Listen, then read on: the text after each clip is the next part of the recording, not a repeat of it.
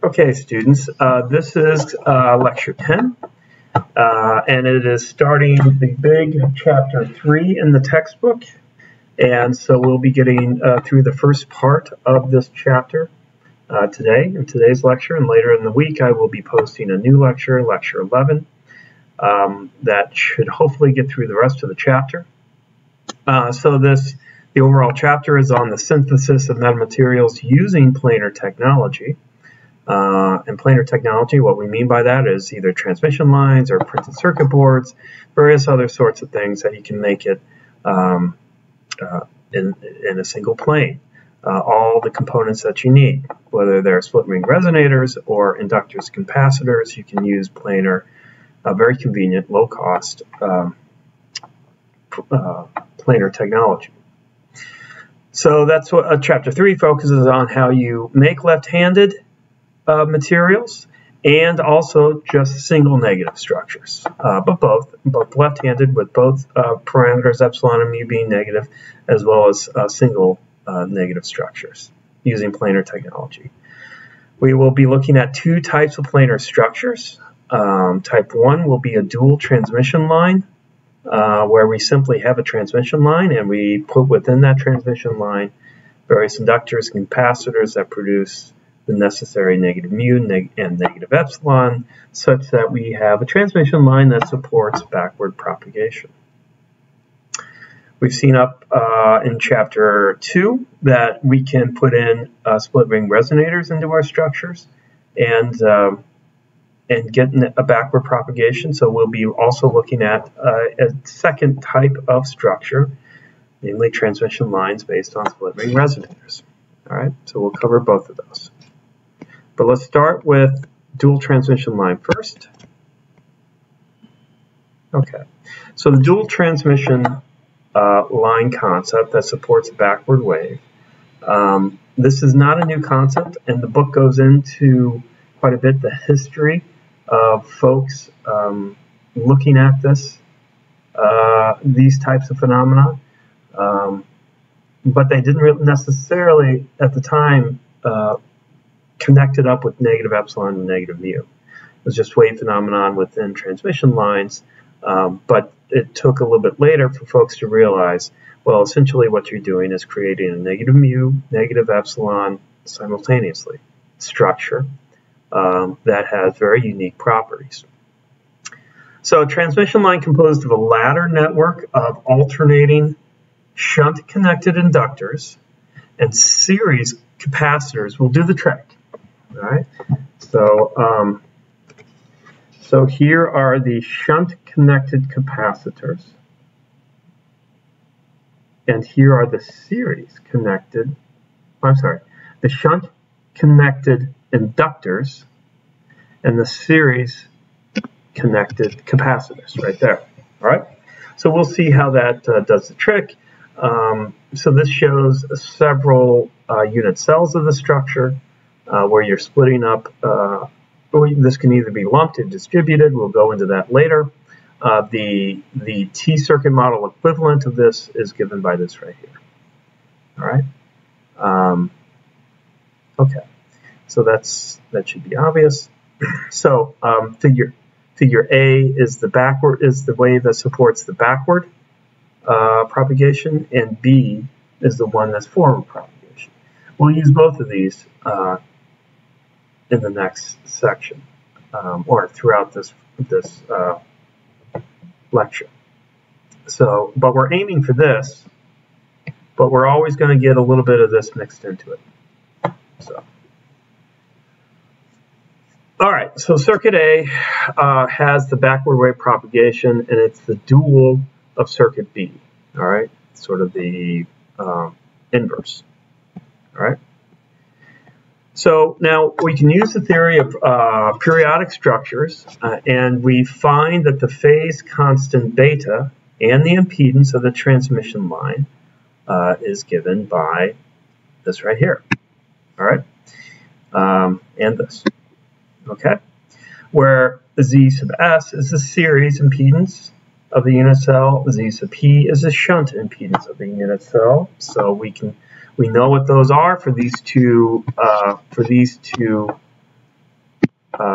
unit cells. See, very easy. We can plug that in, and we have this for the left-handed, this for the right-handed. Cosine beta L is equal to 1 minus 1 over 2 LC W squared. All right, we're going to make this definition right here, and so we'll be able to put that into this right there. And the impedance is given by this.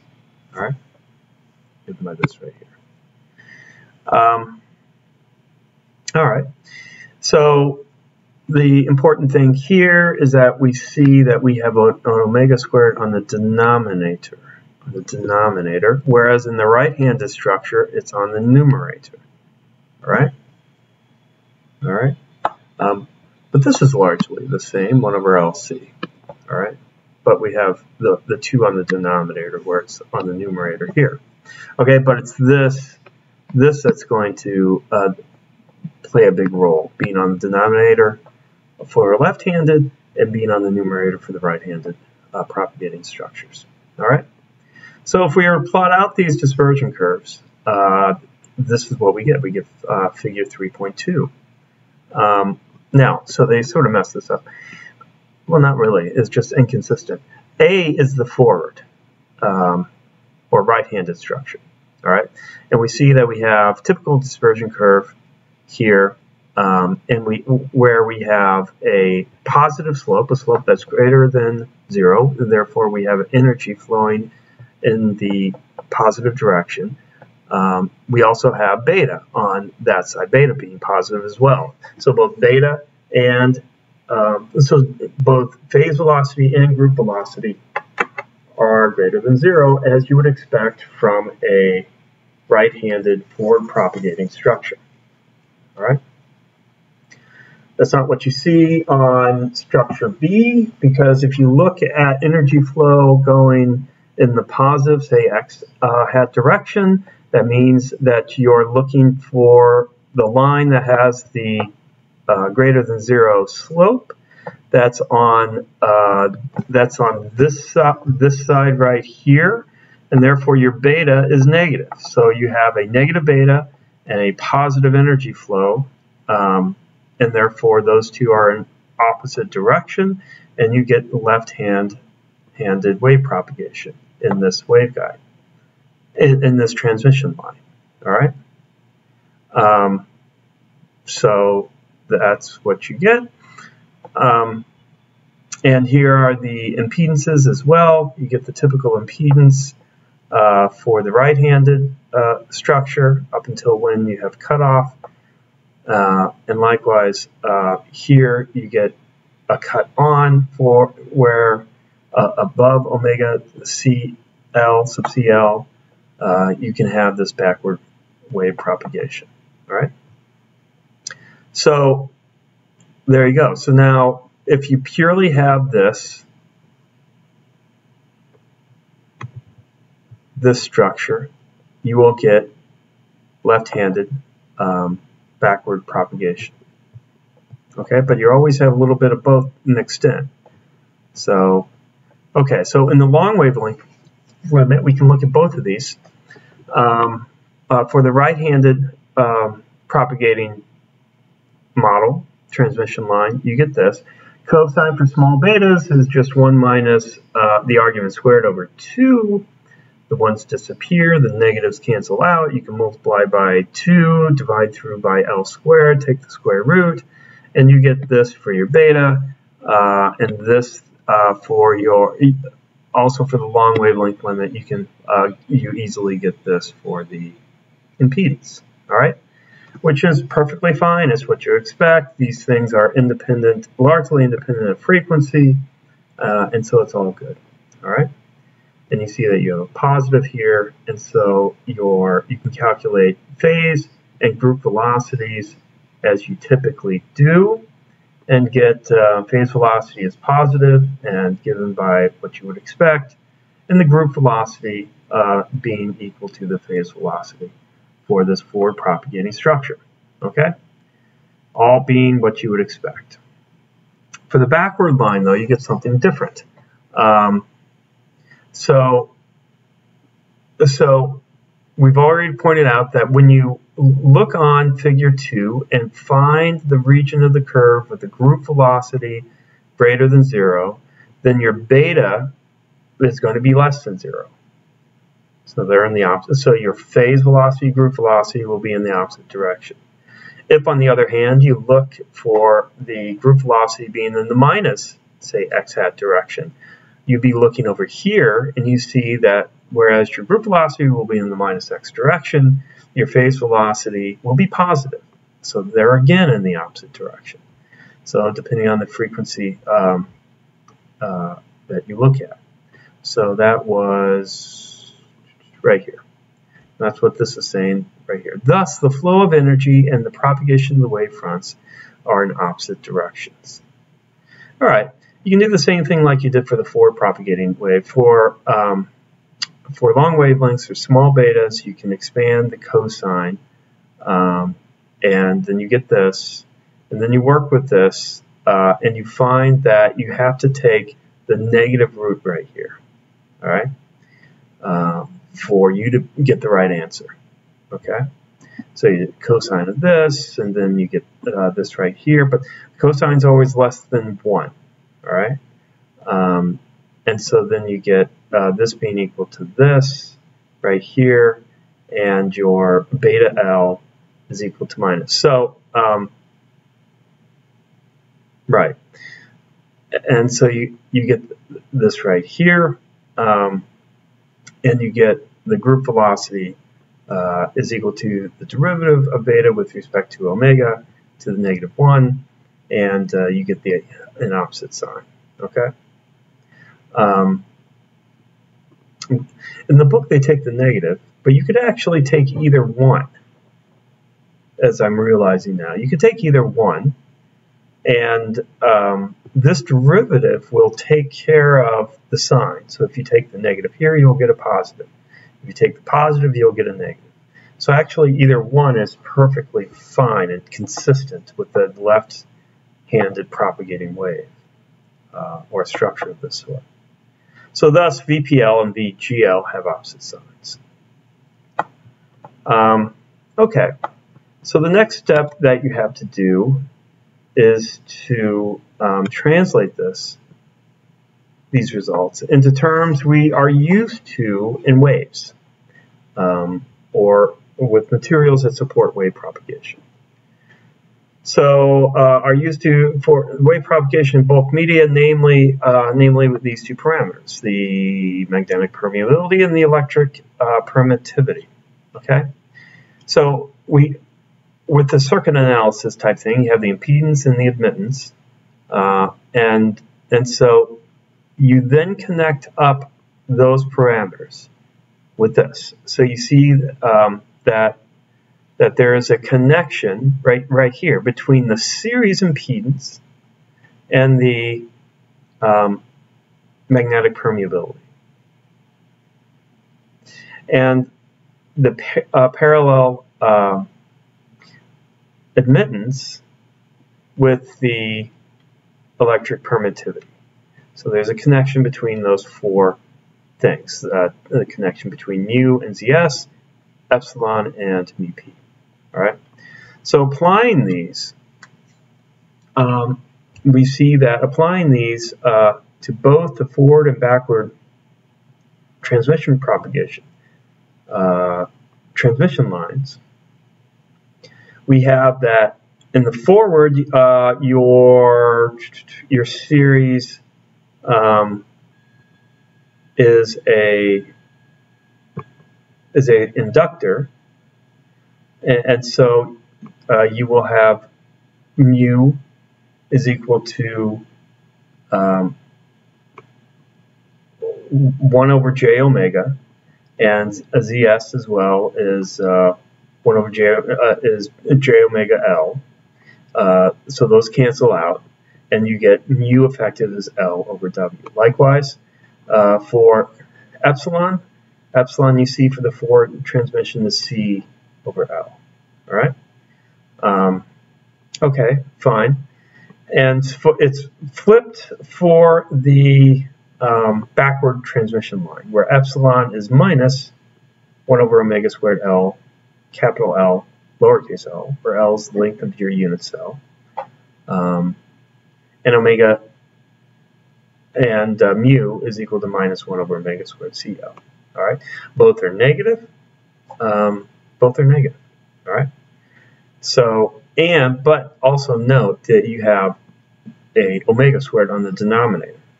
All right, where you don't have an omega dependence here in the forward line transmission. All right. Okay, so this is when you have right here when you have inductors. When you have inductors in the structure, as shown in Figure 3.2, not Figure 3.2, and 3.1. When you have inductors, you can go back up here, right here. So when you have discrete components L and C in these locations, you have the equivalent epsilon and mu. All right. But so say you're going for this type of model, but even if you do your very best, your host wire is going to have some inductance just associated with the wire. It's going to have some L that shows up here, and it'll show up in series here. Okay, and that's going to be bad, but it's you can't avoid it because you always have the host wire will always have some inductance associated with it. Likewise, you'll always have some capacitance from the ground to the transmission line. All right, so you'll always have this C somewhere within here. So the host wire has some parasitic inductance and capacitance associated with it that's going to offset or sort of fight to a certain degree the left-handed nature of what you're trying to engineer, a left-handed transmission line. All right. So an omission from our analysis so far is the set of effects of the accompanying host line, which is what I've just described in the last couple of minutes. This host line can impart right or left-handedness into the system. All right. So we're looking at, say we're trying to engineer a left-handed material, but like I said, you'll always have some inductances within the host line, some capacitance between the line and ground that sort of counteracts this. So here's the model that includes those, call them parasitic effects. The L sub R, this is the T model, and the C sub R. That if they dominate, it would switch the entire structure over to a typical forward or right propagating transmission line. All right, and so we're going to take a look at when those dominate relative to when the CL and LL dominate. All right, so the L sub R and C sub R are the forward or right propagating parameters, whereas the LL and the CL are the backward or left propagating parameters. So this is now the complete circuit for this, and then you have to measure and assess what each one of these things are. This is then called a composite right-left-handed transmission line, or a CRLH. All right. So transmission line. So the dispersion relation is and the impedance. Those are, as you would expect, more complicated, and they're given by this. So this right here and this right here for the dispersion relation and for Z sub B. So, and then we've made various definitions of omega R, omega L. Omega R is what you would expect. 1 over L square root LR CR. Omega L is similar, but with L's here. And then the omega S and omega P are when you split this thing, when you change these. You have L sub R, C sub L, L sub L, C sub R. All right. So we will see that at low frequencies, as you would expect from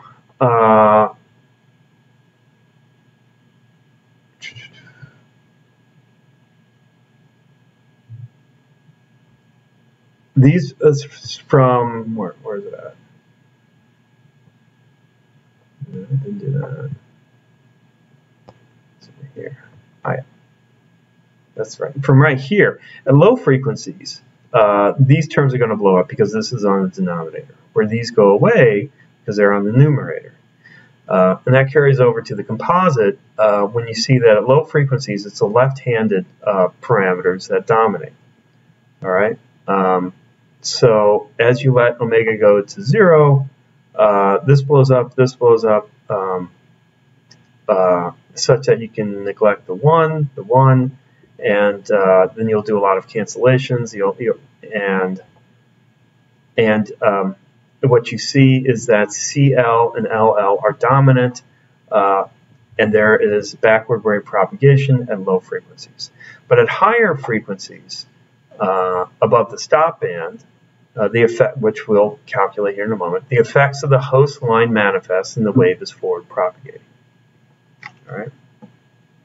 Okay, low frequencies, left-hand propagating, high frequencies, right-hand propagating. The gap.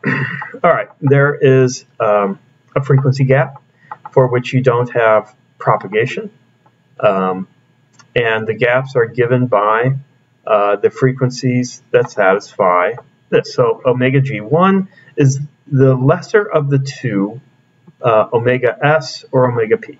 All right, so you calculate those two given this in here, and you find the smaller of the two, and that is your omega G1. Whereas the larger of the two gives you omega G2. So between those two frequencies, you don't have propagation. Okay, it's for this transmission line. Okay, so below that, that frequency, below omega G1, you see that this is a positive slope, so you have the group velocity in the positive, say, x direction, but your beta is negative, so it's a left-handed material or transmission line. Whereas above that, both the beta and the slope or the group velocity is greater than 0. It's a right-handed propagation.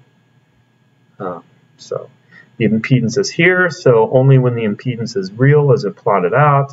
So you see that not at all of these frequencies will you have a wave that can propagate, but only when Z is real. So in the long wavelength limit, we can express it like this. Very easy to go. Long wavelength limit. So you can take this and look at the long wavelength limit or small betas, and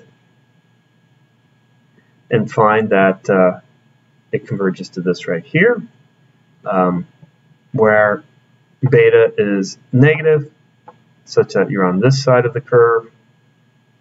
If your omega is below the gap, is below omega G1, whereas it's positive, such that you have positive betas for if you're operating a frequency greater than W's G2. All right. So you can calculate V sub P and V sub GR as before, but now for this composite left-handed transmission line. And you will find that the left-handed behavior for frequencies less than omega G1 and right-handed behavior for omega greater than omega G2. All right. Now this is interesting. Determining the effect of epsilons and mu's is quite easy, actually. You just simply add the effects separately of the different components. All right. So typically for the forward propagating transmission line, epsilon effective is just C sub R over L. And for the backward propagating transmission line, it's -1 over omega squared L sub L lowercase l. All right. So when you now have them both mixed together, you just simply add the two of them, and so it's quite easy to do that. All right. So that's what you have. An interesting case happens when omega S is equal to omega P. Let's set that equal to omega naught. When this occurs, there is no forbidden band, and the wave, as the frequency is varied, changes from backward propagating to stationary, right at this frequency, to forward propagating, all right? And the impedance reaches a maximum at this omega naught and is real, all right? However, the beta is 0, so it's kind of like the phase fronts are stationary, but the slope, so here we go. This is called balanced transmission line. And we see that the group velocity certainly is positive, all right? But your beta is 0. So there is energy flow in the system, even though the waves themselves are not moving. So extraordinarily interesting. The phase velocity is 0. Other important properties of this balanced right-left-handed transmission line are near omega naught, ZB is not very dependent on frequency. This therefore allows a broadband impedance matching, so quite useful for transmission line implementation. For applications of transmission lines where you need impedance matching over a wider bandwidth, you can implement this type of circuit to get that. So at omega naught, the effective wavelength goes to infinity, and therefore epsilon and mu are essentially 0. Okay, and so that's making a n that goes up to goes to 0. So, and therefore lambda effective, which is lambda over n, goes to infinity. But there is definitely energy flow in this structure, so it's very, very interesting. Okay, so now that we've done that, let's talk about the practical implementations of backward transmission lines. So 2 types of real structures will be considered in this section. Like I said before, the composite right-left-handed transmission lines, and the case when the host line is loaded with SRRs. So type 1, dual transmission lines. The host propagating medium can be any type of planar transmission line, any type, all right? But the reactive elements can either be lumped, which are surface-mounted components, discrete surface-mounted components, or distributed components that are electrically small, all right? So, a type of dual transmission line structure using a microstrip with interdigitated capacitors for CL and grounded stubs for LL is shown in this figure. Now, these figures in this chapter are not very good. This one's actually a little better because we see in the blow-up everything we need to see. So we have CL, which are given all by right here. LL are the grounded stubs. That's harder to see, but I would assume it's this white space that goes from the line down to the ground. All right. What's not shown is your CR and parasitic CRs and LRs, but they're produced. They're there. They're produced by other aspects of the structure, but they're always say associated with. You always have them. So you have this, and so then figure 3.7 in the book, they have a typical frequency responses for 9-cell balanced for A and unbalanced for B. All right, so so this is, you're looking at transmission S21, and you see that you do not have any gap in the transmission. This is very, very high. But you do have this gap right here for the unbalanced, all right? And that's because you have the band gap, the forbidden band opening between omega G1 and omega G2, all right? So that's the difference between balanced and unbalanced. All right. So coplanar waveguide structure and its radiation diagram are shown below. The capacitance CL and inductors LL to produce a backward wave structure are clearly evident.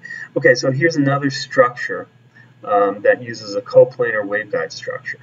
So you have two lines here.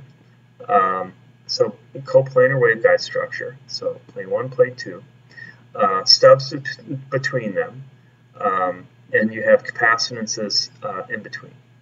All right, and so therefore you can get backward wave propagation.